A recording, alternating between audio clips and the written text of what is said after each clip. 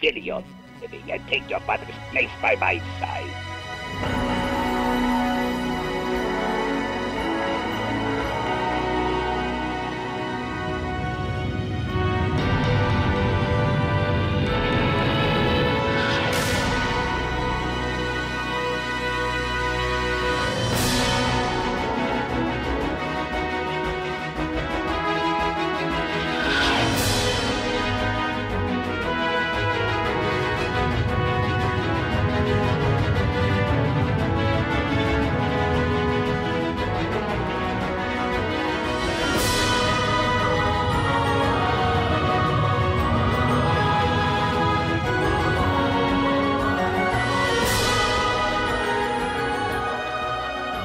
Well, welcome back to the SciFi Diner Podcast. I'm one of your hosts, Scott Herzog. Hello, I'm Miles P. McLaughlin. And we believe that M, right now, currently, at this very moment, is napping.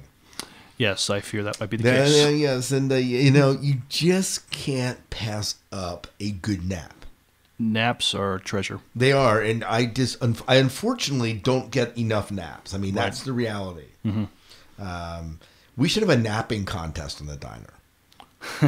How could we do it? We have loot. We have loot to give away. We should give loot away for like the best nap or the best pictures of the nap. Maybe it's the best pictures of a nap. Okay, I mean, I was going to say, how do you judge we could vote. We could like best pictures of nap, and we could put them on Facebook and see what people like. Yeah, thumbs up, thumbs down, right? As long as they're appropriate pictures of people napping. Right. Mm-hmm. So we need to start our new thing on Facebook. Totally un-sci-fi related, except that M is right now napping, and therefore it's related to this podcast. I'm sure it would make for a great nap picture. Yeah, it should. It is napping. Mm-hmm. Talk about the SciFi Diner after dark. There's a different thing altogether. But, all right, well, Miles, how in the heck are you doing? I mean, we released our episode with David Gerard. Yeah. Great interview. Interesting interview, certainly. Absolutely. I mean, if you're a fan of Star Trek and if Babylon 5, Sliders, and we talked about it all. And the books that he's put out, I mean, he's been doing it a long time, but he's very prolific. Yeah, and here's the thing. If you stay through the music of Babylon 5, there's even more. Oh, okay. So I tacked in some of the takes, and I did have to bust out the phaser to like edit it a little bit, which didn't surprise me. I left a little bit of it in because I felt like it wasn't terrible, even though it's not stuff we would have personally have said. Well, in about 15 minutes, we're going to be bringing the people from Farragut. When I say people, I'm actually talking about one person. Probably just Paul Sieber, yes. Yeah, so Paul Sieber. And how is he involved with Farragut again? He's been involved since day one as a writer, actor, producer. He helped launch Farragut when they first got started. That's awesome. And he's also helped... So 10 years later, he's still here. He's still here. He's a regular at the cons down in the Maryland area. And he's tried his hand in other Star Trek fan independent productions and other independent productions. So, yeah, he's had a great hobby. Yeah, yeah. So certainly we'll have him on just a little bit. And M, by the way, is awake. I just didn't invite her. I invited her in, but she's not here yet. She's at 7:30. So we're starting a little bit ahead of her. So she'll be joining us in this podcast here tonight. So we were busting her chops for nothing. But she can listen to the podcast and find out what we said about her. So Miles, what has been going on in science fiction dumb, if you want to call it that? I am just so happy that Daredevil's back on Netflix. Oh, yeah, that's right. It came back on. And we've had... Did you marathon watch it all day today? But Friday when it came, I watched 4 episodes in a row. And it was good? Hell's Kitchen surviving yet? It is, but it's also... there's people we've interviewed in the past. Is Eddie on it? Not Eddie McClintock, no, but Tony Curran, who we talked to last year awesome, from... awesome, the Good Scotsman. The Good Scotsman, he plays an Irish mobster. Let's see, Neil Grayston from Eureka. Yeah, awesome. So he was playing a public defender in one episode. So it's cool to see. So they're bringing in some of the talent that we had. So we can say that we've interviewed someone from Daredevil. So. We can't... Well, Two people so far, yeah. 2 people, so, and that's just the cusp of the... So I've only seen about 6 episodes so far, but the worst Daredevil gets good. Is it like a 12-episode season again? I think so, like 12, 13 episodes, yeah. Yeah, that's becoming more common to do it that way. And right. Makes sense financially from their end. And I guess you could get a lot of content out there. I mean, after that's over, I mean, well, they introduced... they have the character of the Punisher on there. Okay. And he's the actor who played Rick's friend in season 1 of Walking Dead. Okay. So a familiar face there. They're also introducing the character of Elektra on there also. I'm not familiar with this actress. So, but the show is... Jennifer Gardner? No. Different Elektra. Different Elektra, yes. Yes. She played the original Elektra, or the one that was just in the movie about 10, 12 years ago. Right. Yeah. So I watched that movie. Mm-hmm. One reason only. The Elektra movie? Yeah. She was also Elektra in the Daredevil movie, too. Oh, that's right. She was. I thought there was... The Ben Affleck movie, yeah. That's right. That's right. But the Daredevil TV show on Netflix is phenomenal. Yeah. Awesome. Mm-hmm. So that's been going good. So we saw Allegiant last Saturday. I think it's... I was told that's the last... there was a last book in the series, but they left the end very open-ended. That it could, they may try to get a little more mileage out of this. Yeah, well, they often do if they have a successful series. Did it do well at the box office? Not sure, but they left it. It didn't. I mean, they could do a sequel if they wanted to. Awesome. Yeah. So for me, what's going on in my sci-fi world? I've been working my way through the Marvel live action movies with my son. Oh, that's great. And so, yeah, it's awesome. It's awesome that we can do it. So we watched Age of Ultron last night, or it was actually over 2 nights. We split it up because he had bedtime, obviously. Mm-hmm. And he couldn't stay up late and actually not pay for it the next day. As adults, we can kind of recover from that. But kids, it's a little bit more difficult. But loved it. Mm-hmm. Love Age of Ultron. His favorite Avengers movie so far. Mm-hmm. I guess they're all only 2 out, right? We have yet in the Marvel Universe. We watched everything but Captain America Civil War. Mm-hmm. So we have to... I know that technically comes before Age of Ultron, but he wanted to watch that. I think it does, at least. And then we have not watched Ant-Man, which I realize is kind of casual connected. But he'll be in Captain America Civil War. Right, though. so we have to do that. Mm-hmm. No, did I say Captain America Civil War? I meant Winter Soldier. We haven't watched that one yet. And then the other one we haven't watched is Guardians of the Galaxy. Okay. And I debated that one. Mm-hmm. Because some of the content in that one, the language is a little bit more mature, if I recall correctly. Am I wrong about that? I thought it was fairly... Maybe it's much more innocuous. All I remember is like the advertisement had him flipping the bird, Mm-hmm. So it's for the most part pretty family friendly. Okay, well then maybe it won't be such a big deal. I mean, if you let them watch Age of Ultron, I can't see Guardians of the Galaxy being any worse. So those are the 3 that we have, and then it's like watching Civil War live and gearing up for some of the rest. Talking about movies, Batman and Superman got fairly good reviews, is what I've heard. I read something on our Facebook page. People said, "Well, some positive vibes coming out of this movie." I will probably still see it in theaters. I mean, I know there's a lot of Ben Affleck hate for him playing Batman, but the movie does look good. I mean, I might go see it. I don't know if I'll see it with Kiefer, but I might go see it. So I might be able to direct my wife to go see it. Yeah, there we go. Mm-hmm. And the other thing that I'm doing is I'm reading through The Way of Kings. This is a Brandon Sanderson book. Been on a Brandon Sanderson kick for, I don't know, eons now, and still loving Brandon Sanderson. And The Way of Kings is 40-hour book and about 5 hours left, and just really, really enjoying that series and how he's developing it and writes characters. And at times it feels like it plods along, and there's threads that you aren't sure how they connect, but he always has a way of bringing them all back full circle. And so I'm very anxious to see how that all connects in the next 5 hours of it. So absolutely thoroughly enjoying, that. So cool. Oh, and I finished the X-Files finally. I know that it's been off the air now for about 3-4 weeks, but I thoroughly enjoyed the way they wrapped up that series, and it was well worth it.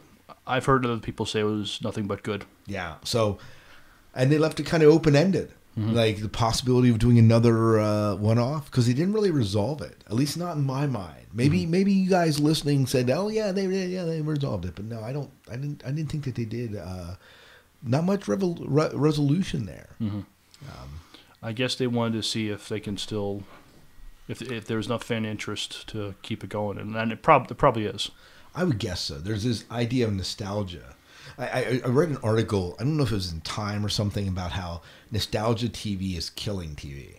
And they were talking like Heroes Reborn and right. The X-Files and Full House and something else that had been rebooted. Okay. That they brought back from the dead. So, I don't know. There's still a lot of new TV I'm still liking. I mean, Flash and Arrow have kind of been on hiatus for a little while, but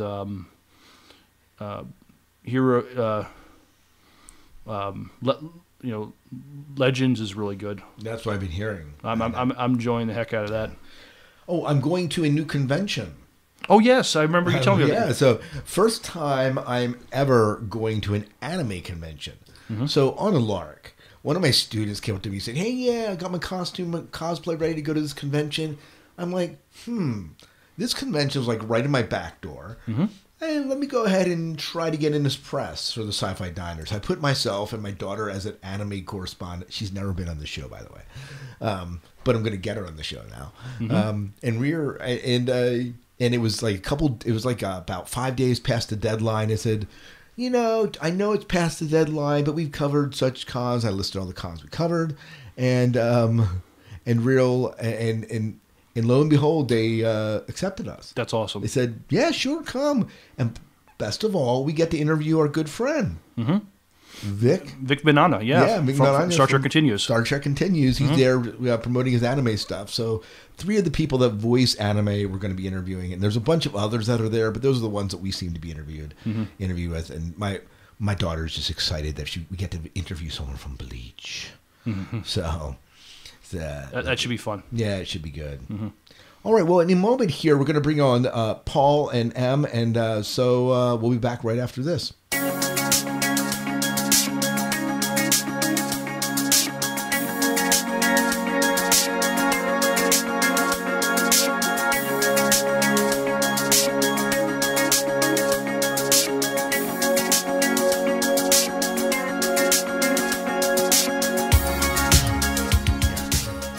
Joko Cruz was awesome.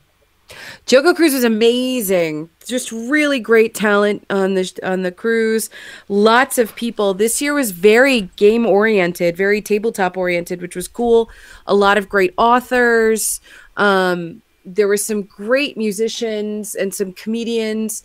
It's the biggest cruise that I've seen. I think we were 1,200, and for 2017, we actually have the whole boat. Wow. It's going out of San Diego. Yeah. And they got Holland America. We chartered a whole boat. And they opened up pre-order, like pre-booking a month ago for people who were booked on Joko 2016 as kind of a like, here you go. Here's a gift. We're going to let you a month before your cruise even takes place, book the next cruise.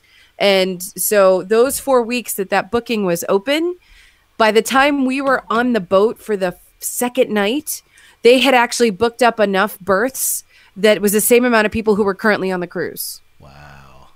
So it's unbelievable how huge it's getting. And just the gaming track was amazing. Chris Bedell, who is the creative mind behind Greater Than Games and Sentinels of the Multiverse. Right. I got to play an RPG with him as my DM. I mean, come on. That was the nerdiest, funniest, funnest thing.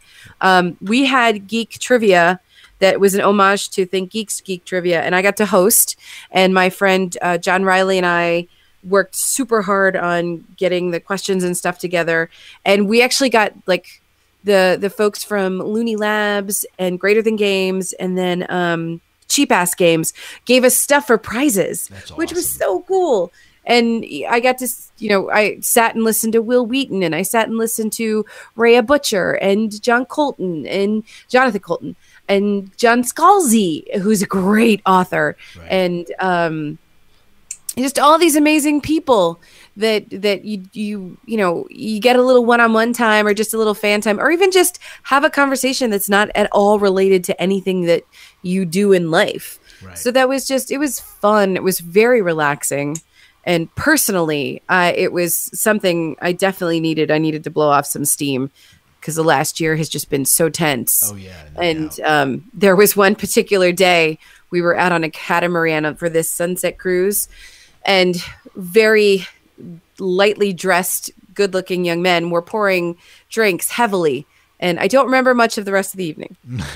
Okay. But I do know that I was with friends and we had a good time. And, I didn't accidentally order myself $1,000 worth of new computer equipment. And so that's good. That's always good. And you got to hang out with your personal friend, Will Wheaton.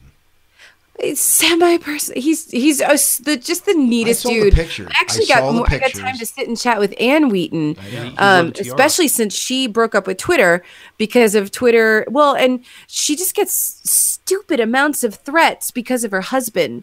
And there are people who are just really cruel and unkind. And we got talking about that, and I said, she's just such a giving, kind person. I don't get where that comes from. Yeah. And she was telling me a little bit about how she was invited to the offices of Twitter to discuss that kind of thing and how to protect Twitter users from that kind of, crap.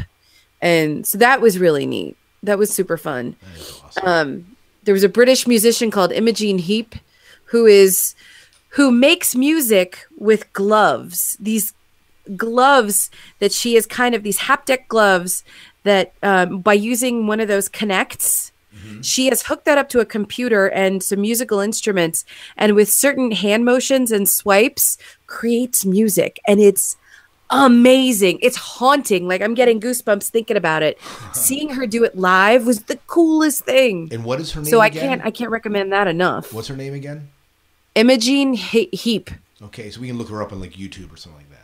Absolutely. It is the coolest thing. I loved her music forever, and I'd never ever seen her live at all. So to see that was the coolest. Very good. All right. That's awesome. I'm glad you had a good cruise. And I did. Hey, is this the show? Because I like this chitter chatter. Oh, I started recording soon after I stopped recording with Paul, but I figured so I learned my lesson. Oh, brother. What have you guys been up to? Em, are you watching Daredevil? I am. We're only on the 3rd episode. My roommate and I have been watching it like very carefully.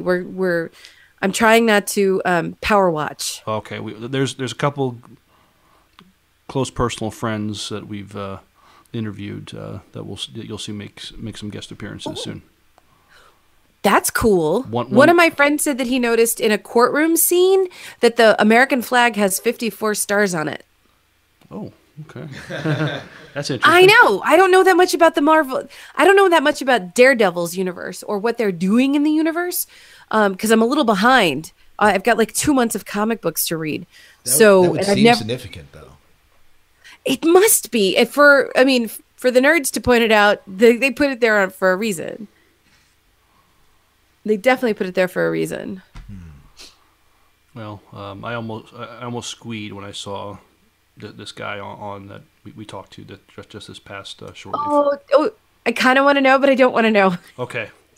You'll see it, episode 4. Yeah, I think. What do you think of it so far? Oh, the worst it gets is good. It's been great. Yeah, I'm loving. Wow. I'm still loving it. Awesome. Were there? You've seen Jennifer Jones then? Yeah, I watched Jennifer Jones. Or Jessica Jones. I'm sorry. Yeah, Jessica Jones. Yeah. So does it tie well into that? They did actually make. They actually mentioned her at one time, because there's a fear of vigilantes, and so they dropped her name once. Okay. So, and it's in New York, and Jessica Jones is in New York too. Well, they made reference to the big guy who doesn't get as hurt as bad as Matt does. So I'm guessing that's Luke. Is it Luke? Yeah. What's Luke Strong? No. I don't remember his last name. Luke, but he's getting Luke his own Big? show they're talking about. Luke Big Tall? Luke Strongman. What? I don't know. I don't know what his last name is, but Oh, it's going to drive me crazy. I have the internet right in front of me. Why am I waiting? Hold on. but so yeah, you've seen. I've seen the first 3 episodes. Luke Cage. That's his name. Thank you, internet. Yeah. Oh, are any of you guys watching Supergirl?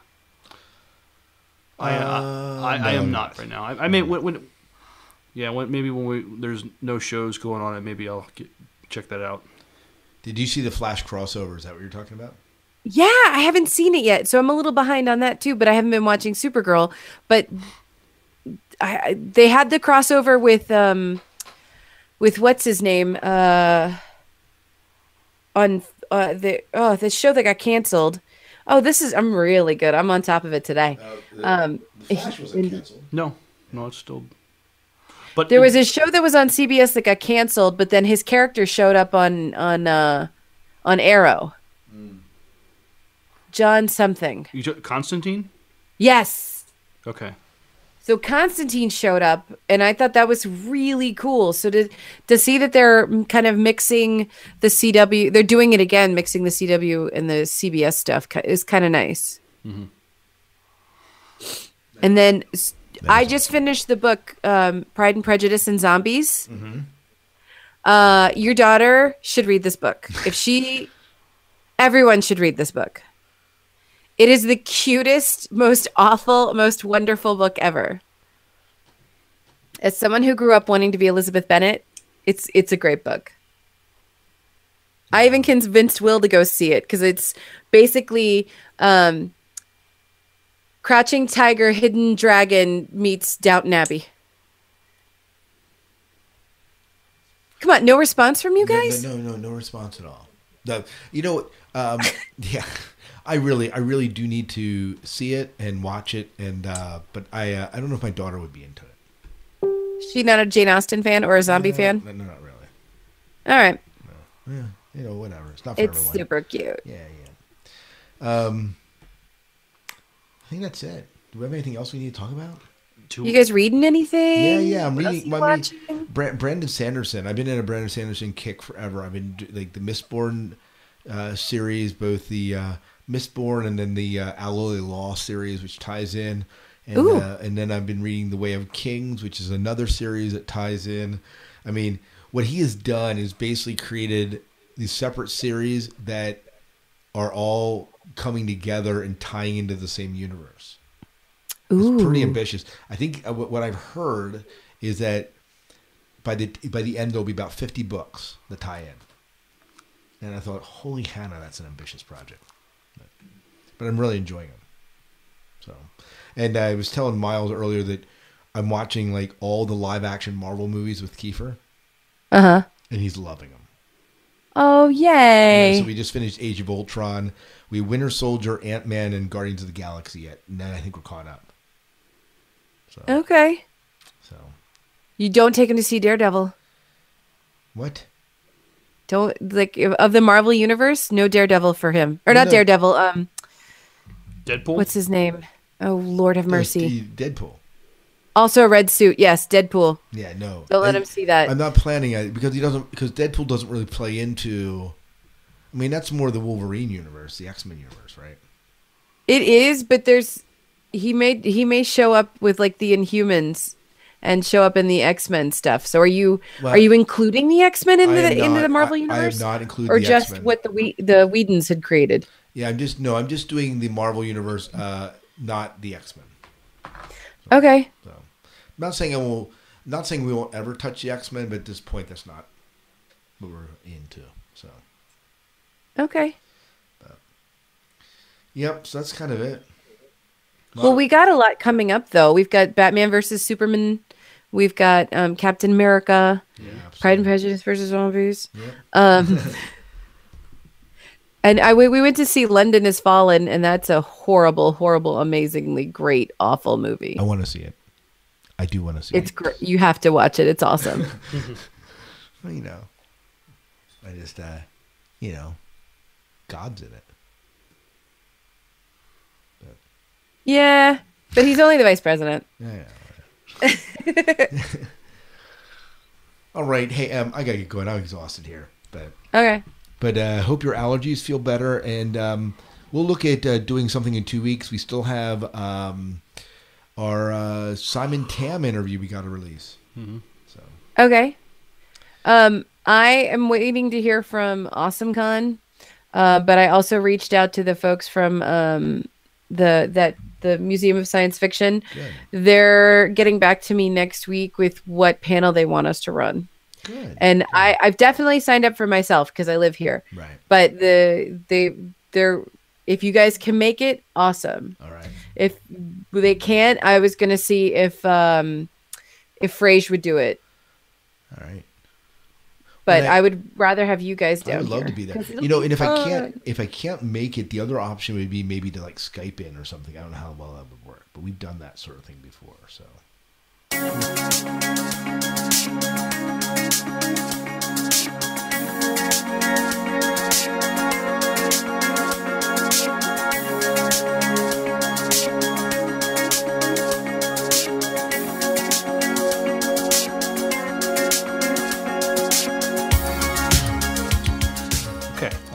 Ladies and gentlemen, we have one more year to wait for Star Trek to come back to the small screen, and we have to wait till summer for Star Trek Beyond comes to the movie theaters. However, there's some really good live-action Star Trek you can be watching right now. The folks from Starship Farragut have been giving us quality classic Trek for the last 10 years, with 8 live-action episodes and 2 animated episodes in the spirit of the animated series. If you've been a listener to our podcast for any length of time, then you know we've talked with the folks from Farragut before. But now we have the opportunity to talk with Mr. Paul Sieber, an actor, writer, producer for the Starship Farragut series. Mr. Sieber, welcome and thank you for taking time to talk with us in the SciFi Diner podcast. Well, thank you very much for having me. It's fantastic to be here. And, it's always great seeing you at the cons. Indeed. But you've been a part of Starship Farragut for a while, but you've lent your talents to other fan independent film efforts before. What first got you into doing fan and independent films? Well, it's actually it's one of those bizarre stories of just things just kind of fell into the right place.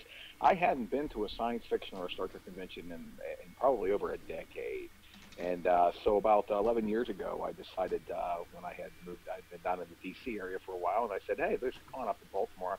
My wife said, you should go check it out for the weekend. So I decided to go up and see it, and I met a couple of folks from the group that does now called Star Trek Phase 2 New Voyages, and I also met John Broughton there. And so the guys up at Phase 2 invited me to come on up when they were doing some filming, and John, and having some conversation with him, sitting in the same room, meeting those fellas, he said, I'm thinking about doing something like that down here in the D.C. area. And I'm like, you're probably crazy. I don't know what this thing takes. I've never even really have heard of a fan film before. So I started poking around on the web, and I started seeing stuff like Starship Exeter, which was one of John's biggest inspirations for Farragut. And I said, you know what, this could be fun. So I went up and I helped those guys for a week and built some sets, laid some carpet. And came back down, and John said, what do you think? And I said, okay, let's try to put something together. And I worked with him on helping put together a pilot script, and the rest is a decade of history, I guess, if you will. So it was just kind of one of those things where unintentionally I met some folks, and I had done a lot of acting in college back in the dark ages. Yeah. So we don't have to go back and say how long ago that was, a long time ago. But so it was just, so I wasn't a stranger to performing, but it hasn't anything I had done in quite some time. And my original thought when I got together with John was, I thought, maybe I'm interested in being a filmmaker. And I thought, all this behind the scenes stuff. So when you look at the first Farragut episode, it's also because we didn't have any crew. We did a little bit of everything. I did everything from set construction. I directed it. I wrote the pilot. We worked on post-production, we worked on props, we worked on costumes, and I made an amazing discovery was, for the most part, I hate most of that stuff. Most of that production stuff, and just like, wow, that's not me. I really, really But I did decide I liked the acting stuff, and then and I didn't think I would get back into the writing. But the Farragut guys were working. I had stepped away from the show for a while, and they were looking for something new and something different. And I had pitched a story idea to John back when he was actually doing some work with the Phase 2 guys, back when both of them were more on a working together basis. And I had pitched like a 2-part episode. It was a crossover story called Fathers and Sons. And just because I had thought of it, and I had a big story arc in there for my character. Ooh, it was great. I had this huge story arc for Prescott. Ooh. And but really, John wasn't interested in really working with, he wanted to make something that was just Farragut. I said, well, what if I retooled that story? And so I did, and that became The Price of Anything. And so that episode kind of came out of an idea from years before. I cannot tell you how many drafts, but a 2-hour epic crossover film became a 35-minute action story.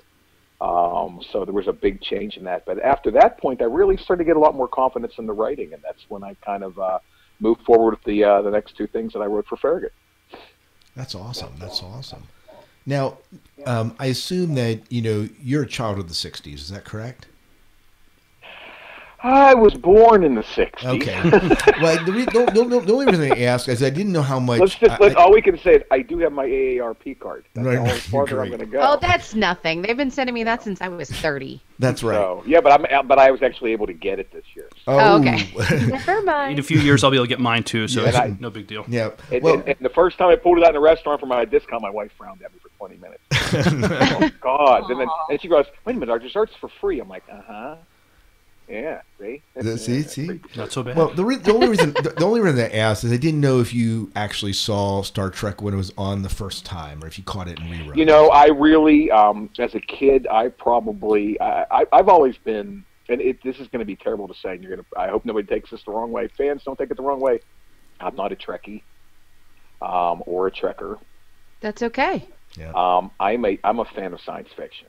Star Trek happens to be one of the science fiction things that I appreciate. Cool. I like the fact that it was a TV show about science fiction that would, in its finest, dealt with the people, who they were, and it dealt with social issues. And I heard a show that did that. But I was also, as a kid, I was a huge fan of, I'm before they were called Whovians or anything like that, I was watching Doctor Who back when Pertwee was new. So, I go back to, to a lot of these, a lot of different science fiction shows. So I watched it when I was a kid. I couldn't tell you when I started watching it. I wasn't one of those kids that played Star Trek when I was a kid. I get trapped at conventions when people start quoting me chapter and verse and actor and episode number and who the guest star was and everything. And I don't know. I always have to refer to it as, remember the episode with the thing in it? That's usually how I refer to it. Remember the episode that had that thing in it? It took me years to figure out Doomsday Machine was the one with the big cornucopia. I was ready for fruit to come out of the end. So it's kind of cool Thanksgiving thing. But it was just, so it was one of those things where, so I enjoyed it. I wouldn't say that when I was a kid that I put it on any bigger pedestal than other science fiction. Right. But I definitely was. I would say I was a fan, but I wasn't. If you talk to John Broughton, John Broughton was a Star Trek nut from the first day he saw it. Right. I admire that in some people. To me, the equivalent with Trekkie is the equivalent of someone who's a sports nut and can quote you every stat on their favorite team. I find it no different than a Trekkie who can quote you every episode name. No, I agree with that. Yeah, but there's something to be said for that, though. That being, because you find a lot of people. I feel sad if people are chastising you for not. The fact that you found something about it that spoke to you, that's the essence of Star Trek. There's something there for everybody. You don't have to be a sci-fi person. You don't have to be an astronomy person. You don't have to be a fan of cheesy 60s TV shows specifically. There's something there that each person can onto, and that's kind of neat that not only you found that thing that you like, and now you get to make the thing that you like. Exactly. That's really kind of where a lot of the basis for the stories, the way I've been writing them. Other than the captaincy, which was just my first foray at saying we got to write a Star Trek script, and I really had no idea what the heck I was doing. But when I wrote The Price of Anything, I had time to sit down and really examine, what it was, what I was going to do, because I wasn't even sure if I submitted this to them because I wasn't working with them at the time, if they were even going to do it. So it was really, for me, was a matter of, what would I want to see if I was going to me, in the essence of what made the show great when it was on originally. And that was, the idea of the social issues, talking about people. And I thought, what's kind of a social issue that that exists, that's something that I haven't seen on Star Trek, I haven't really seen them address. And then I was talking to a friend of mine that him and his wife had split up, and I thought, wow, there it is, divorce. Divorce has a major impact on families, on people, on how kids develop. And this couple had waited until the kids were older before they got divorced. But that still has an impact. So I thought, gee, would it be interesting if you talked about these characters in Star Trek? And what we talked about the fact that what if Captain Carter is a child of divorce? And that divorce left him to be estranged from his father. You have that whole story. So there was the whole thing came out of wanting to deal with this social issue and then trying to make that fit in science fiction. Okay, how do I get them together in a science fiction world? The same way you have the episode with the guy with the black on one side of his face and the white on the other. I can never remember the name of that one. But that episode of Star Trek, which was talking about racism, but in such a rudimentary way. Oh, no, they were reversed. So, how do I talk about that in Star Trek kind of a thing and get them back together? And I thought, well, we'll go with a little cliche-ish thing. The dad's died. He wants to reconnect. So that became my basis for foray into when I started actually writing Star Trek the way I wanted to see it. And we got a lot of kudos for that story because it wasn't what a lot of the other fan stories did. Right. I mean, you'll see a lot of the Star Trek fan stories, and I'm not ripping on anybody, believe me, because I think anyone who does a Star Trek fan film is, you got to give them credit right off the bat. But I mean, the thing that I've noticed a lot of them want to talk about, let's talk about war, and this is the one about the war, this is the one about this war, and that's the one about that war. Star Trek's a lot more than war. Oh, sure. And if you're going to talk about war in a more interesting way. Talk about its effect on things instead of just how many space battles can you do in CGI. And I'm afraid that's what a lot of them get into. Is, how many ship shots can we show blood? If you're going to have that ship get hit, have it for a reason. Have there be a basis behind it. Right. Have it have an impact on the characters. So really, when we deal with the newest episode, The Crossing, and the follow-up episode, which is called Homecoming, which we're actually in post-production for now, it's really a two-part story. Homecoming picks up a few days after The Crossing ends. And it's really about the aftermath of what happened. So The Crossing kind of gave me an ability to tell a more settled-down story that, yeah, a lot of this action stuff and very harsh things happened in The Crossing. But that had an effect on these people. What is the end result of that? What happens? Captain Carter's best friend just went to. Am I giving spoilers? Have people seen that episode yet? So is it okay if I use a spoiler? It's been out for a while now on the internet. But I mean, you have an impact where you have the captain's best friend just left, and at the same time he's reunited with an old friend who dies, sacrifices himself, and he has to be the one to push the button. Come on. Right. You can't tell me that's not going to have an impact on a person. Absolutely. So yeah, in the Homecoming story, it does. You have this guy who's pretty much a workaholic starship captain, who's not Kirk, who's his own person, who basically he's fried, and he decides, I'm going to go home and visit my mom.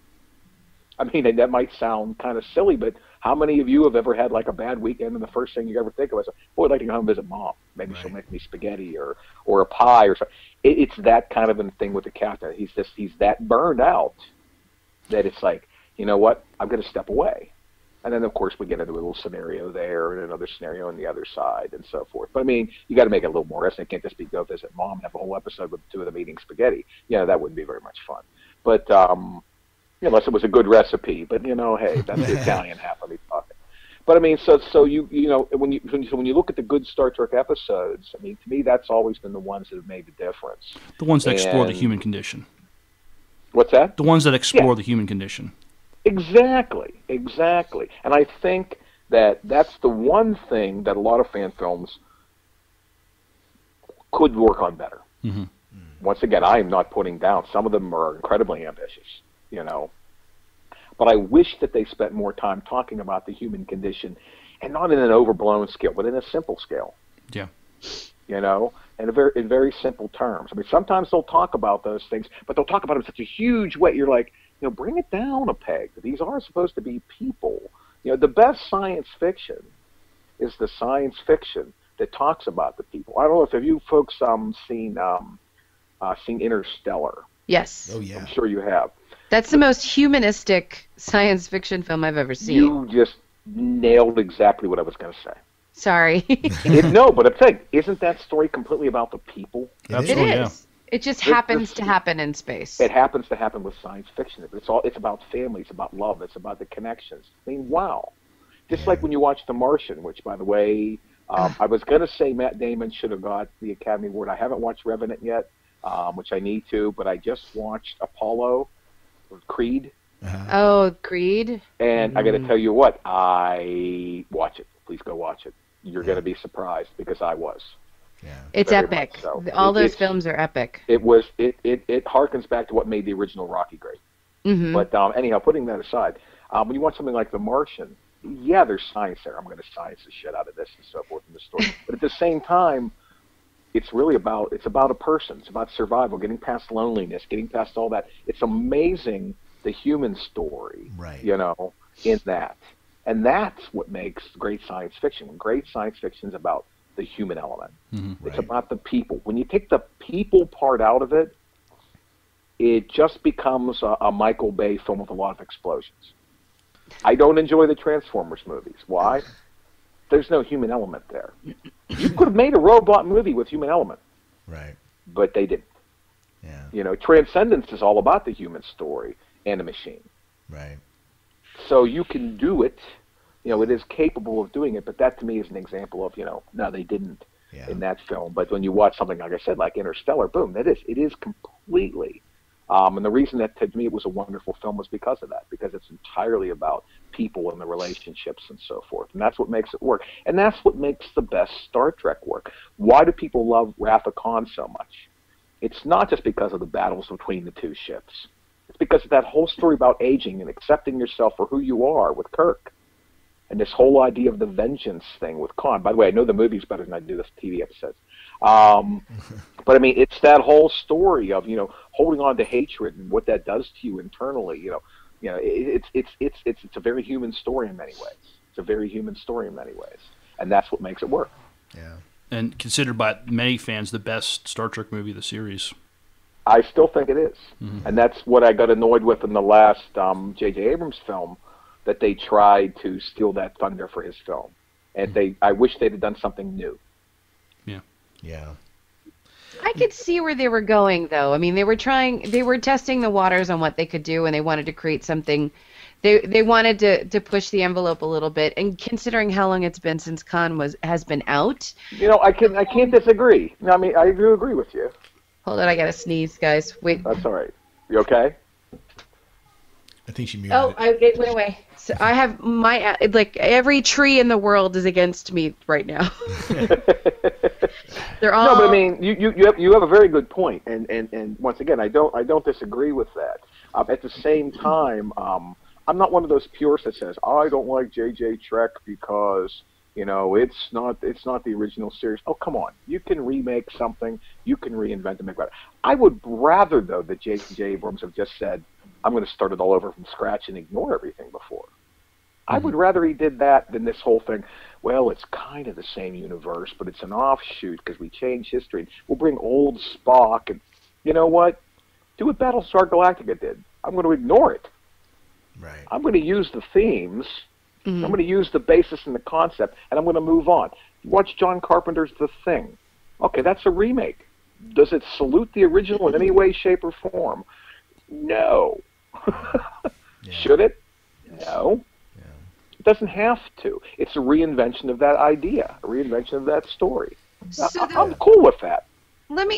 Do you think, we're still talking about Star Trek, but I'm going to take it a little place.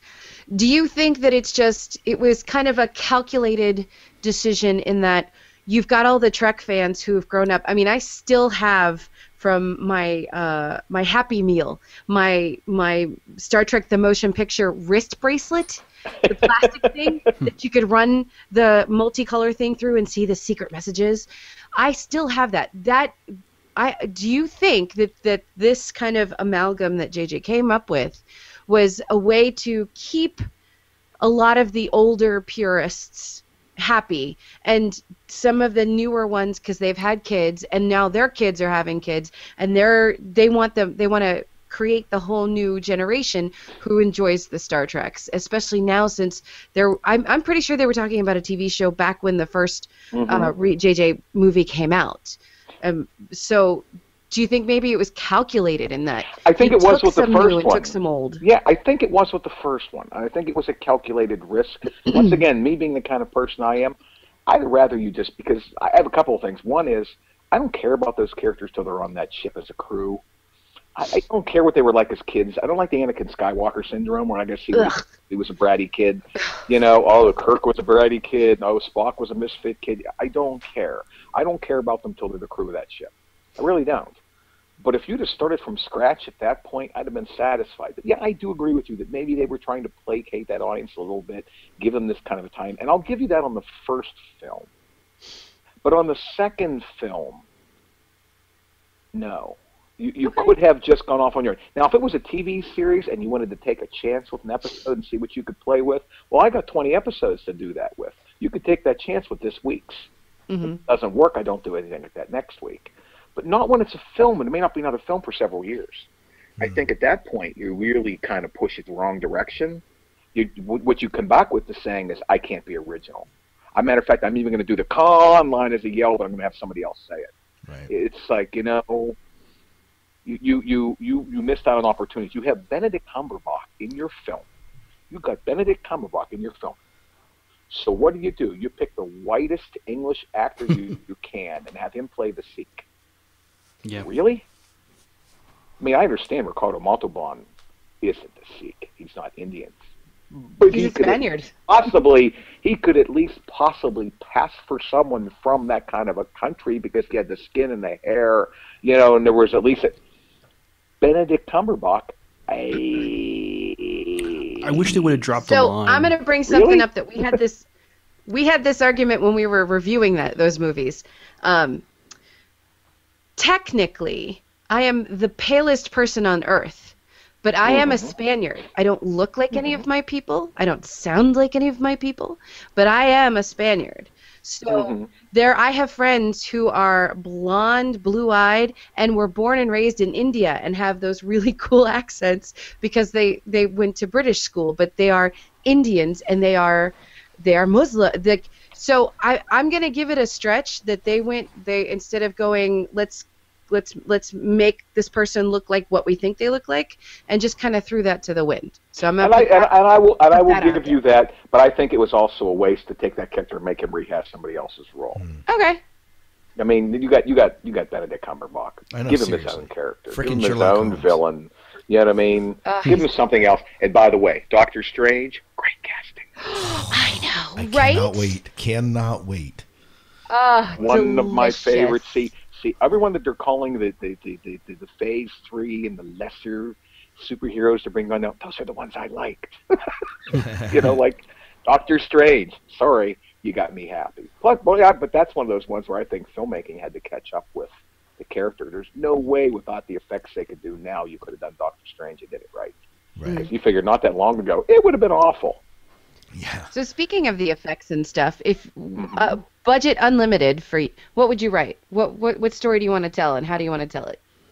Well, I'm actually writing a feature screenplay right now, which I'm hoping to be able to produce, which is a modern day retelling of Frankenstein, but with modern sensibility. I'm writing it as it was originally intended, which is a drama, not a horror or science fiction film. Interesting. So, yes, so we'll have to see how that comes to play. And I'm hoping to have try to raise a reasonable budget when I go to produce. I will be working with Farragut Films to do that. Obviously, we've got a great group of folks that I'm working with right now, filmmakers and effects people and film producers and costumers and makeup people. And I'd be remiss to try to reinvent the wheel. And do that. And it would be a nice foray for Farragut Films to finally work their way into maybe something that's completely our own property, which would be a nice direction to go in the future, too, particularly with all the stuff going on with how long we're going to be able to do Star Trek, that's currently making its way around the airwaves. So it'll be nice to try to do something different. So I am working on that screenplay, as well as I'm writing the screenplay for the new Farragut Forward series, episode 2. Okay. So, which I think you guys would like. We're building up to something big in that one. If you recall the end credits scene at the end of The Crossing, I did, and I was that there. That is one of 3. Yeah, did you see it? I saw it. I saw it Saturday evening at Farpoint. So you guys knocked it out of the park. It was fantastic. Well, the little scene that happens at the end, there'll be a scene at the end of the end credits of The Crossing, which you already got to see. Mm-hmm. There'll be a scene at the end credits of Homecoming, which is the final Starship Farragut episode. Then we move to Farragut Forward, which moves the whole series to the movie era, Wrath-A-Con era. There'll be a little end credit sequence at the end of that episode. All 3 of those lean up to Farragut Forward episode 2, which is tentatively titled, according to my screenplay on my laptop, Confession of Pain. Dun, dun, dun. Dun, dun. Actually, it comes from a Latin proverb, revenge is but a confession of pain. Ooh. I was going to say, I mean, moving into the movie era Star Trek, I mean, no fan or independent, I mean, there have been attempts to try to make episodes in that era, but there were 2 fan attempts, I recall, over time to do stuff in era, and both of them ended pretty abruptly. Mm-hmm. And neither one of them got past a trailer, as far as I can remember. I remember it was a USS Hathaway. I'm going to say about 7 or 8 years ago. They did a trailer. They had supposedly 4 stories written. Never happened. Mm-hmm. That one was one that I recall, and there was one other fan one too. But really, it's not been something that the fans have had any luck with. I think it's folks look at a lot of the potential for that and see it to be kind of daunting, and so they don't try to go that direction. So I say why not? I think it opens up the door to some more interesting stories. Right. So I say why not give it a shot? Right. Oh, I love the movie era. I like the idea of trying something a little, I like the idea of trying something a little bit different. You're definitely, and it's not just to me. It's not just, I guess how we would say, it's not just for the idea of moving that forward, but the whole idea is, John and I have talked about it. We make little jokes about it. Farragut's been on for 10 years. They've aged 10 years. Right. You got other fans almost working for a decade, and you're trying to still play the 5th season. It's after a while, you don't look like you're in the 5th season anymore. What you end up doing, recasting everybody. We're getting a little bit old for this. I mean, other Star Trek shows, we've got the lead actor playing a 36-year-old character, and the actor's in his 50s. Well, guess what? I'm in my 50s. I don't look 36. Right. So it's just a matter, of give it a shot and see what happens. But let's acknowledge, the time has passed. Plus, too, I think people they want to see, what happens to these people. They want to, if they like these characters. I think one of the reasons The Crossing worked out so well was that people liked those characters enough that they kind of cared what happened to them. They saw what happened to them and said, "Ooh, what goes on with these people?" So I was able to do an episode that flashed back to previous Farragut episodes. It wasn't necessarily playing off as much of Star Trek as much as playing off of what Farragut already did.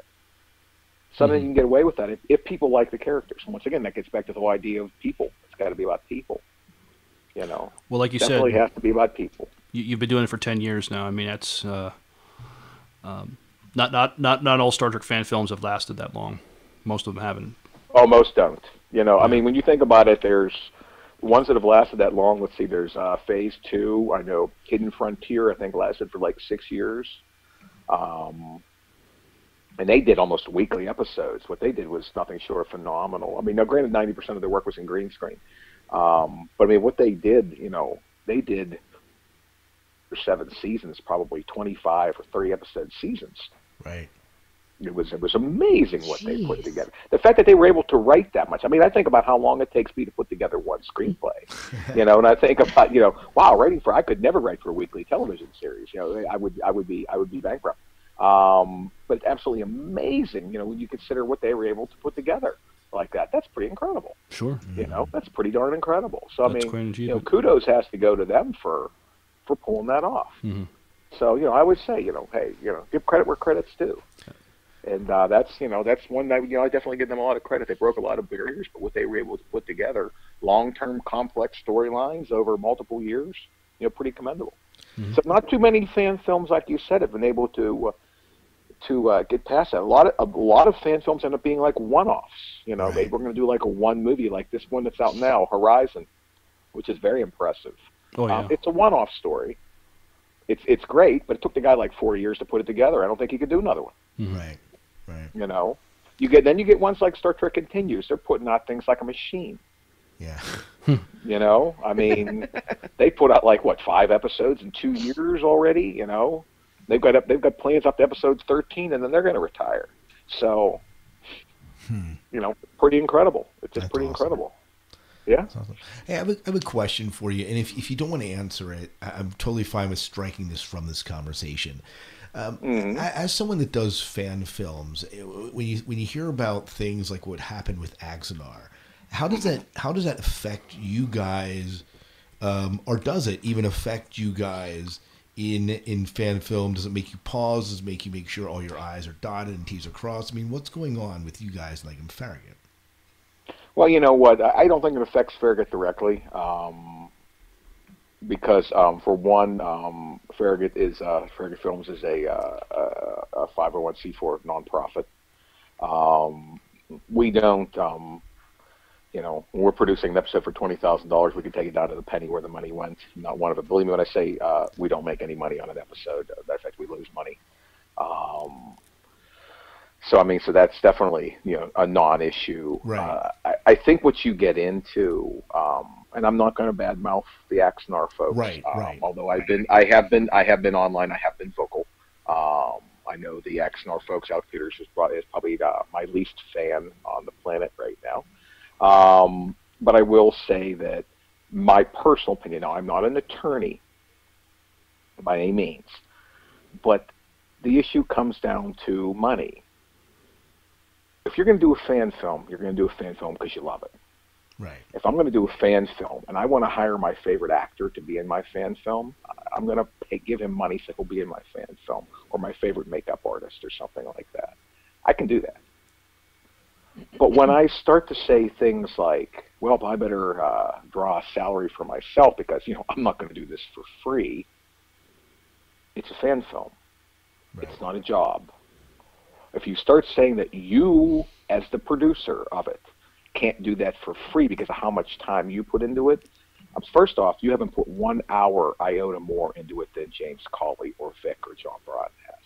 I'm using them, or Nick Cook in Scotland. Any one of those guys that produce one of these. You haven't put 1 second more hours than they did. They don't draw salary. Because this is a fan film. If you say, I'm not going to put that kind of time into it and not get paid, well, then you need to go into a business and not into making fan films. Right. Because that's not the same thing. When that money starts changing hands as a salary, when you start to go, you're in Southern California where studio space is a dime a dozen. And it's not that expensive. And you could rent the studio for 6 months for $20,000 or $30,000. And I have this from people who've told me you can, and instead you're going to spend $500,000 to build out a studio. Well, that's because you're planning on having a studio to rent out. You're making a money-making business out of that fan film in more than one way. In addition to drawing a salary, you're building a for-profit enterprise out of it that you can make money. And don't give any stories about other fan films rent out their sets. Renting out your sets that try to cover the electricity cost is one thing. Putting out a studio that you're going to rent for other for-profit films is another. Right. Big difference. Yeah. Big difference. Right. So really, it's the lawsuit doesn't say money, but that's really what this is about, in my opinion. Once again, I'm not an attorney. Right. But in my opinion, this is really about money. And then when you take this money to the point where you start talking about millions of dollars, You don't need millions of dollars to make a good fan film. Right. Horizon made a pretty damn impressive thing there for $50K. Wow. The average Farragut episode, you know what we spent on our last episode? I want to say under 20. Wow. It's amazing. So, I mean, even continues with celebrity guest stars and expanding the sets that they co-built with Farragut massively with the engineering section and so forth. I think they were asking for $300,000 to make 5 episodes. 5 episodes. Wow. So they weren't asking for $2.5 to $3 million to make one. Right. $80,000 to make a 20-minute short that's just filmed in front of a green screen. And then you have to hear from some of the Axanar fans that it's the best thing ever. Well, what's the best thing ever? You haven't made anything. You're not even cast. Right. So there's an arrogance, which I think made it worse for them when they came across. I think they may have gotten past a few things had they not gotten arrogant and said, we're not a fan film. We're a professional production. Right. Now you just caught someone's attention. Right. Now you're taking that money and you're saying we're getting paid and we're professionals and we're not a fan film. But as soon as you got criticized, you say, we're just a fan film. Right. So. Well, thank you. I think that the key thing is, and what I'm getting is that, people that truly do fan films are doing it, with this idea of it being a labor of love. And the issue is not necessarily bringing an actor on that you pay, and it's not necessarily putting some money, raising some money for sets or for spacing, but it's when it becomes more than just a labor of love that becomes the issue. We have our first 2 quote unquote celebrity cameos, if you will, in Homecoming episode of Farragut. That I've ever dealt with. One of them was we got a cameo by Stan Lee, who plays an admiral at a point in the story. And was that something like that cost $10,000? No, I don't actually even have any idea what it cost him, but I know it was more of he just thought it would be fun kind of a thing than anything else. And then there's a local celebrity in the Baltimore, D.C. area, Dick Deisel, who goes by the name Count Gore Duvall. He does a horror film. Oh, I grew up with if you're familiar. You grew up with him maybe as Captain 20 and then as Count Gore. And I got him to play the villain in Homecoming, and that was a really complicated story because I sent him an email because I talk to him at cons all the time and said, "Hey Dick, would you be interested in playing a villain in a Star Trek fan film?" He says, "Star Trek fan film villain. When do I have to be there?" That was how I got Dick Deisel to be in the film. I mean, it was just one of those things where, it just to me that was a celebrity that was a fan. Now. So a lot of times, too, if you're dealing with a celebrity as a fan, you may have union rules. You have to deal with SAG. You may have to give them something, because of SAG rules. Even for something like that, they have to have something from SAG. So, I mean, that's understandable. Right. But, I mean, at the same time, it's a fan film. If you're doing it because, once again, if you're doing it like, well, I'm putting in these kind of hours, I should draw a salary. Right. No. Well, then get hired by Paramount and zip it. Yeah, then go get a paying job that does something you love. Because and you can't tell me it's because I'm putting in this much time. You have no idea. I don't think you have any idea how much someone like John Broughton, how many hours John Broughton. Oh, I'm sure. And doing costumes and stuff. He's doing stuff for Farragut Forward now, months and months and months. They're not planning on starting the film till October. He's making costumes now. He's been working nonstop. Now, filming's in October. And he has a day job too. And he has a day job, and he's got 3 kids at home. Yeah. So, I mean, come on. Yeah, definitely. Don't tell me you're putting in more time than that. Is he drawing a salary? No. Yeah. Not a penny. Matter of fact, I know it costs him money. Right. Mike Bednar used to drive down to the Georgia to build those sets every other weekend. He put like 150,000 miles on his van. Yeah, no doubt. Did he get paid for that? No. Yeah. So I mean, there's a difference. There's a difference. Yeah, there is. Now, how do I think it affects everyone else? I do feel that the Axanar folks are not against throwing everyone else under the bus with them because they want to use everyone else as an example as to why they should be allowed. Right. Even though they did other things that the other fan films didn't. Will that have an effect on it? I don't know. Yeah. I don't know. Hopefully not. It could get all fan films shut down. I hope it doesn't. Yeah. You know, it would be a real shame because the rest of us, you know, it's the old, you know, does one bad apple spoil the barrel?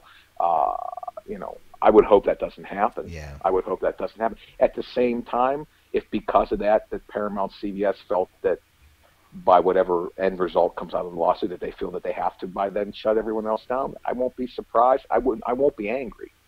You know, it'd be one of those things where I understand it and I'll move on. Right. It's one of the risks you take when you make a fan film. Yeah. You have to understand you're playing in somebody else's sandbox. You don't own it. It is not yours. Yeah, you're true. only playing there because they said it's okay. Mm-hmm. You know, like people like make the big deal about the Star Wars fan films, and there's a great community of Star Wars fan filmmakers. But you'll notice something very common about the fact that they say, well, Lucasfilm would have a website and they could put, well, yeah, your fan film had to be under 5 minutes. You know, you couldn't make The Crossing, which is 75 minutes long, and put it on there. Right. But more important than that, you'll note that when people play in the Star Wars quote-unquote expanded universe, and you see their fan films, they're never about Darth Vader, Darth Maul, Luke Skywalker, Princess Leia, Han Solo, Chewbacca, C-3PO, R2-D2. They're about Jedi Bob Smith and, you know, this guy over here. But they're about other people in that expanded universe. Right. Which is part of the way that Lucasfilm didn't get mad. You're playing in my universe, but you're not touching my stuff. Right. It's true. Which was a big part of Farragut's basis, and why when John created the show, it's not Kirk, Spock, and McCoy. It's another ship. Right. It's a different crew. We're playing in that universe, and that's why they noticed the show's called Starship Farragut, not Star Trek.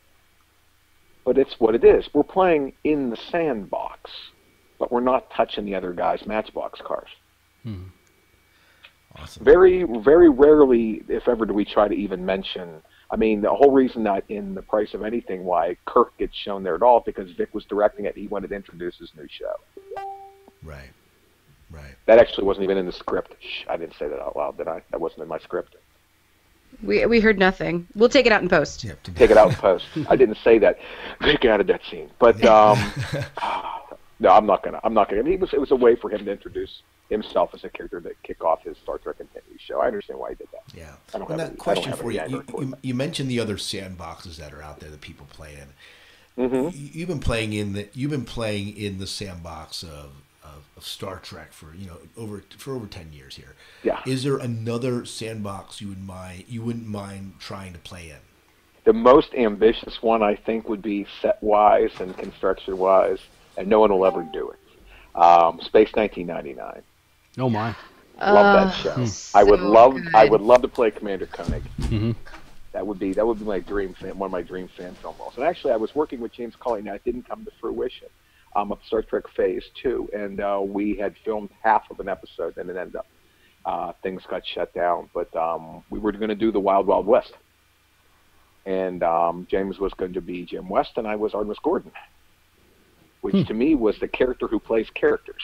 I mean, as an actor, you can't beat that role. I mean, come on. You're the character who plays different characters on screen. I mean, how much fun is that? And the stuff we'd even filmed, I was playing Artie, playing some other guy in a scene where I did actually what the original actor did, which was, made up my own makeup and everything for the character I was supposed to become, that he was pretending to be and everything. It was a blast. It was a blast. I'm sorry it didn't work out. Yeah. But one of those two, I got to say, the Wild Wild West, I would jump back on if the opportunity to play Artemis Gordon came around. But yeah, Commander Koenig, I always thought that would be Space 1999. I always loved that show. I would like to see not the second. Space 1999 come back, but Space 2999 come back. Yeah, they'd have to add some numbers to that one. If someone's science, he has to explain it a little bit better, 19,099. Yeah, I mean, I think you got to get a little more. You have to. What was it in The Martian? You got to science the shit out of that. I think. That's right. Although it would be kind of fun to create Space 1999 and retro the crap out of it. Oh, I would want to keep all those sets and stuff. That was part of what made that show so awesome. It is so cheesy 1970s plastic everything. It's delicious. Isn't it wonderful? Isn't it wonderful? I just loved it. Even the costume. That was actually one of the only things I liked when they went to the second season, which was actually 2 years apart between the two. And the guy who took over as the showrunner in the second season had worked for Star Trek. And you'll notice how much the and so forth starts to try to become Star Trek. Was it the Planet of the Week, that kind of a thing. And but the one thing I did like that they updated to the second season was the costuming with the jackets and everything like that. That looked way cooler. Some of the pajamas in the first season were a little bit much. It was very 70s jumpsuit. That's why. Yes, I think it was very. And you could see everybody's bulge. It's just like some people were very not, Sansabelt, very back of the Sears catalog. Whereas you had the jackets and stuff in the second season, which were kind of cool. They had like away jackets and stuff, which actually that was one of the funnest stories. Was through the second episode of Farragut called "For Want of a Nail." That was the one where they went back in time and met George Washington, and they were supposed to be beaming down to this frozen planet. So we're getting ready to set up filming, and I said to John, we were doing it, I said, we need coats. And he's like, well, why? They didn't wear coats on Star Trek. I said, yeah, but we're supposed to be beaming down to a frozen planet, and then we're going to be outside during the American Revolutionary War, and we're filming in December in Smallwood State Park in Maryland. It's going to be cold. I really would like a coat. And he said, no, they didn't have coats. So I went to this uniform supply company, and I saw this jacket. It was black and had this gray vinyl, like, armpits and, like, a stripe on it kind of a thing. So I bought one, and I got some scraps of the fabric from John, and I put, like, a color band on the sleeves that matched the jersey, and then I put a Farragut uniform insignia on the front. And I said, what about this for a jacket? And he looked at it and he went, I don't know. And I said, look, and the captain, you could be like Kirk and Rathacon, you can flip your collar up, and the rest of it, so you look extra cool. They went, okay, we'll try it. We were all ready when that episode came out. Everyone's going to bitch about the jackets. Everyone's going to bitch about the jackets. Nobody ever bitched about the jackets. All we ever got was, where can I buy one of those jackets? Yeah. And plus, too, the first day of filming out in the middle of winter, John looked over at me with a, thank you for the jacket. Yeah, so, I mean, it was definitely, in more than one way, we were happy for the coat. But, I mean, but that once again, it was a costume change.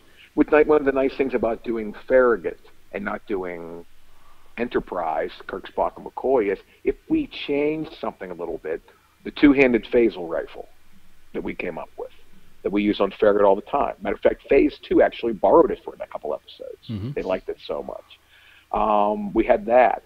We had, the jackets, a few other little things. Why not? We're not that ship. Stuff can be different on a different ship, right? Right. Absolutely. Yeah, totally agree. Well, what else do we want to ask him before we wrap up this interview here? Anything else that we want to touch on here, Miles? Yeah, this is what I'd like to ask you. As a Star Trek fan, the bridge and the sets of the Enterprise is hallowed ground. What was it like for you the first time you stepped on the bridge of the Enterprise in the Farragut? It actually was surreal. It's like stepping back in time and forward in time at the same time. You're stepping onto this future place, but you watched it, 25 years ago. So it's just, it was just both the Farragut sets and, say, the Phase 2 sets, which are the two that I've been on. It was just absolutely amazing moments the first time you set foot on one of those.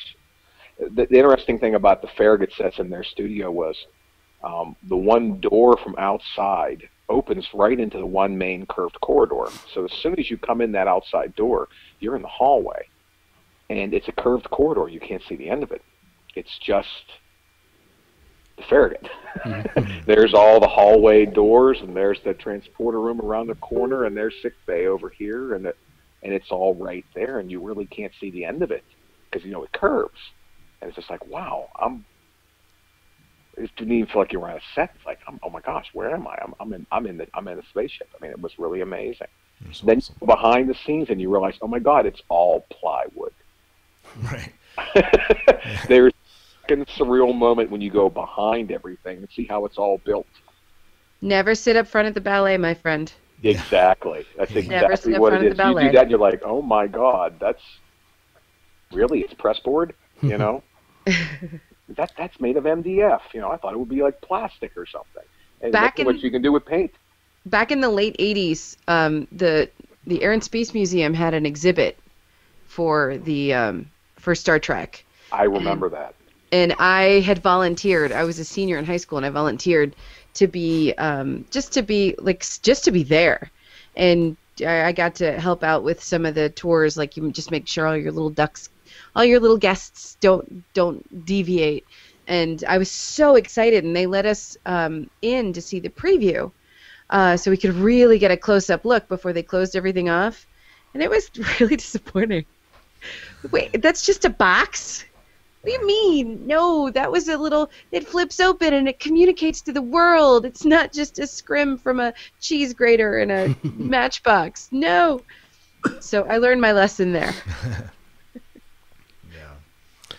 Well, as you're looking at the future of Farragut, and you're looking at going into movie era track, and maybe this is a good place to maybe take it. Where do you hope the story of Farragut goes? I mean, I know that you're writing some of the stuff, but where do you hope? Let's say 10 years from now, where do you hope Farragut? Oh gosh, I can't even think that far in the future. Right now, I'm trying to think past that next one that I'm writing. I don't know where it goes past that point. Actually, that's a discussion that we had. Where does it go past that? The story I'm writing is pretty epic, in a lot of ways for what happens to the characters on the show. I don't know where they go after that point. That is a very good question. I'd like to think that they go down and people will be going back and watching them and saying like, "Wow, I'm still enjoying these after 10." Right. At least we can get that from people. Hoping they're going to go back and say, that story holds up. Right. That would be where I would hope to have it in 10 years. But where the show is and then, I can't think that far ahead. too far in advance. Well, Paul, we really appreciate you sitting down with us at the SciFi Diner tonight and chatting with us about Farragut and all sorts of rabbit trails that we did along the way. It was really awesome chatting with you. Well, it's fantastic talking with you folks, too. I've really enjoyed it. Now, if people want to find out more about what is going on in the world of Farragut, where would you point them? Oh, you have a couple places. You can go to the Starship Facebook page or starshipfarragut.com. Yeah. So pretty easy to find. And the website for farragutforward.com will be opening up in the next couple of months. We're getting ready to do some publicity stuff for that, and that'll be opening up for folks to start checking out where Farragut goes after the conclusion episode, Homecoming, which hopefully will be done later this year. We're in post-production right now. Well, now, and we'll see you guys at Shore Leave 2016? Absolutely. Never miss it. Yeah. Yeah, we look July forward. 15th and 17th in Baltimore, Maryland. Yeah, we plan on being there. I assume you're going to put links to Starship Farragut Forward or Farragut Forward on the website as well. The Starship Farragut. Yes. Site. So. Yes, we will be having that as soon as we start getting some of the. They're working on some publicity stuff coming up in the next couple of weeks, and then they'll have some stuff to start being able to post. We're looking at preliminary designs for sets, costuming that they're working on, and so forth. So, fun. It's all going to be very, very fun. And other than obviously watching the stuff that you poured your blood, sweat, and tears into, how else can listeners, jump on board and help support you guys?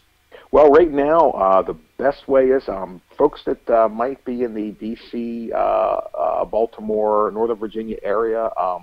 We're looking for volunteers. There's a lot of costuming. There's a lot of set construction. There's a lot of stuff that has to be done. I know John's looking for a location to house some sets in the area. We're looking for some folks willing to pick up a hammer and sling some paint on the walls. There's also the opportunity. We're looking at bringing some other new blood into the show as well, since we're changing eras and so forth. Looking for a new talent in front of and behind the camera. We're looking to bring in. We've got a brand new composer who came on board in The Crossing. He's going to be working with us. But we're always looking for the opportunity to bring some new effects folks and practical effects and sets and props and once again costuming and acting talent, directing, cinematography. We're looking to bring a lot of new folks on board, and since we're bringing the show back up from Georgia, we're really looking to see if we can get more folks in this area involved. Right now we don't have any open fundraisers for Farragut Forward. I know right now, John, we're kind of keeping that on the small end of things for the first episode, but we will be more than likely opening up some kind of a fundraiser probably for Farragut Forward Episode 2, because that's going to be a pretty large-scale production for us. So we'll definitely be looking for some financial help at that point. But right now, the biggest thing we can do is, get involved, spread the word, and if you're in the area or can come in the area for a short period of time, please. I had a friend that said they wanted to help with costuming, didn't know anything about sewing. I said, can you pick up scissors? I said, Sean could use help cutting things out. Right. Sure enough, that guy went there for a weekend. They had a sewing party, and he cut out shirts for a weekend. So hey. There's always something that folks can do, Awesome. And if nothing else, be a fan. Comment on YouTube. Download the videos. Show your friends. Let's get the numbers up. Let's get people out there noticing us. We're planning on taking the festivals we can, which is something we haven't jumped on too much in the past. So if you hear of a sci-fi convention that might want us for guests or wants to show the episode anywhere in the country, great. Let's get the information to us. Let's move. Let's get them going. There's AwesomeCon here in D.C. I know. They're a tough one to get into. That's a tough nut to crack. That. And then the Museum of Science Fiction is doing Escape Velocity, where our show has been invited. You guys, that would be great. That would be really cool. From the Mars 100, who are part of the Mars 100, they're doing a big fun programming thing too. It's very STEM and science fiction oriented, but also science oriented. Ooh, I like that stuff. Really cool if you guys were a part of that too, and that's also. Yeah. I like that. Thank y'all. Yeah. I'm gonna mark that down. Yeah. I'll send you that a lot. Please do. Absolutely. That would be excellent. Thank you much. Yeah. Sure. Yeah, and if you need a voice actor, I know a really talented voice actor right in the show tonight. So. Well, you don't have to flatter me, please. No. I'm not that good. So I used to be the Majel Barrett of a show called Star Trek Defiance. It was a podcast, an audio drama, and I was the Majel Barrett for 3 years. Wow. Yeah, it was fun. Oh, very fun, very fun. Actually, I got a lot of crap from a lot of people when we did the two animated episodes. They said those were the best Prescott episodes. Why wasn't I like that in the live action one? I said that's because I'm just a voice. So I like voice acting. I have a face for voice acting, so I'm gonna. I've been told I have a face for radio. So yeah, it works. It works. Well, Paul, thank you so much for sitting down and chatting with the SciFi Diner tonight. Well, thank you very much for having me. It's been an absolute blast, and I'll come on anytime. Just give me a call. Let me know when. All right. We might have to do that when the Homecoming next year comes out. So. Absolutely. I think you're really going to enjoy it. Awesome. Well, thank you. We'll see you shortly. Yeah, we'll see you shortly. Thank you so much. Okay, you guys take care now. All right. Good night. Bye. Okay, bye-bye.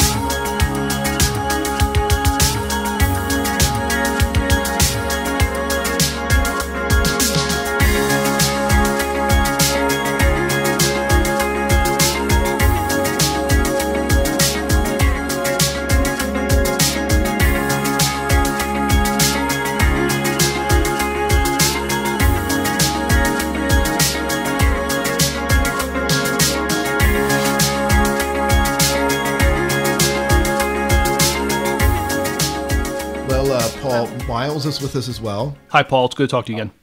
Hi, great to talk to you. Yeah. And I'm going to mute you guys for just a sec. that's fine. And that was M, by the way. Hello. Yeah. No, it's just M. She goes by the letter M. That's it. You know, kind of like the James Bond M. Yes. And my name, I would go by P, but people will get the wrong impression. yeah. Hey, we have P on the show. Seriously? Go to the bathroom, it just doesn't work.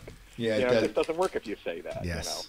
Yeah. I'm standing here with P. It loses something in translation. Right.